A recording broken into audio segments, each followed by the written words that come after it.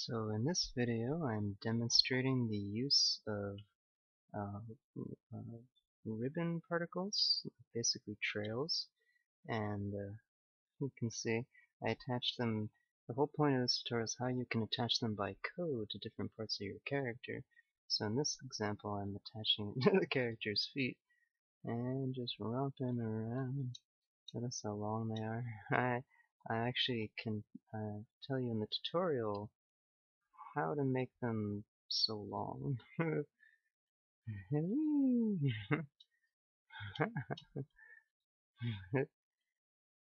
Let's go over here.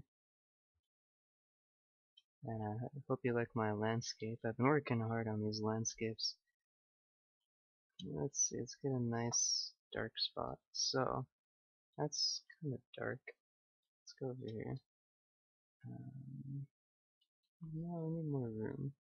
That's the sword effect I'm going to demonstrate more soon. Ah, here's the spot I was looking for. Okay, so those are the feet trails, as you've seen.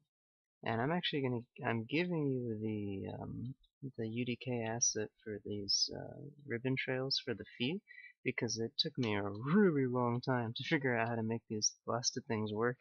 Now that I finally got them working, I'm going to help you all out and give you the asset for it. There's a few tricks you need to know to get it working. And now here's the sword swings. So in this case, the ribbon particle is attached to the sword tip.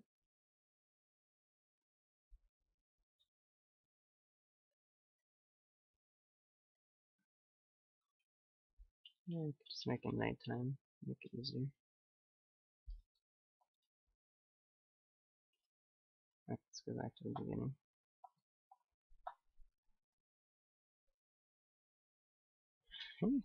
So the ribbon trail also gives you a very good sense of the direction of the sword as it's swinging. Let's look at this from above.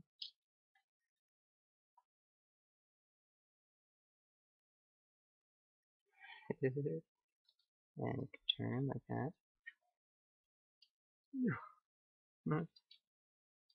So ribbon trails will also be useful for visualizing the detection system and seeing if the detection system is actually matching what the ribbon trail is saying the sword is doing. It's a little hard to see with the human eye, but the ribbon trail tells all. Let's get a different angle here. So we're not facing. Do we facing it? It's a little bright. Okay, there we go.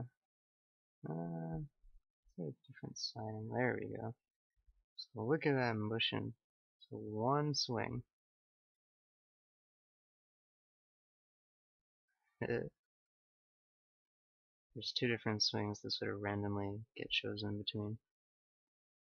So those are ribbon trails attached to the sword and also the feet. Although the feet ones seem to have disappeared somehow. I actually think I know how they did. I'll get them back at a later date. Actually, it kind of makes it easier when I'm trying to illustrate with the sword. I was actually having a problem earlier. Couldn't really tell what the sword was doing because the feet were getting in the way. But you saw them earlier, and I'll get them back later. But in the meantime, let's see if we can get a different angle here.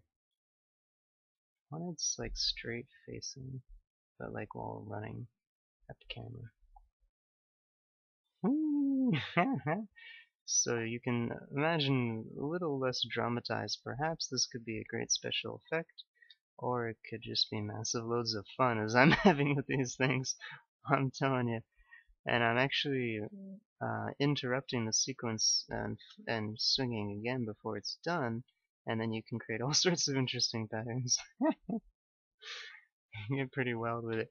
At some point, you leave sword combat and you enter artistic expression.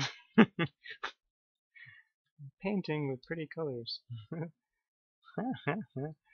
So that is, I'm giving you the art asset to get you started with doing this yourself, and I'm showing you the code for how to attach these things to your pawn, to your custom character. So, hope you like the demonstration, and hope you find the code and the art asset useful. Enjoy! What does it look like in rainbow mode? Oh god, gotta keep that up for a second. See, let's make it nighttime. Okay, wait a minute. Oh, it already is nighttime. Let's make it daytime. No, let's make it nighttime. Wow. Maybe nighttime was better, yeah, and when it's daytime. Oh, wow. It's pretty wild, doesn't it? Well, anyway, that's the. You're gonna see the tutorial shortly. Enjoy!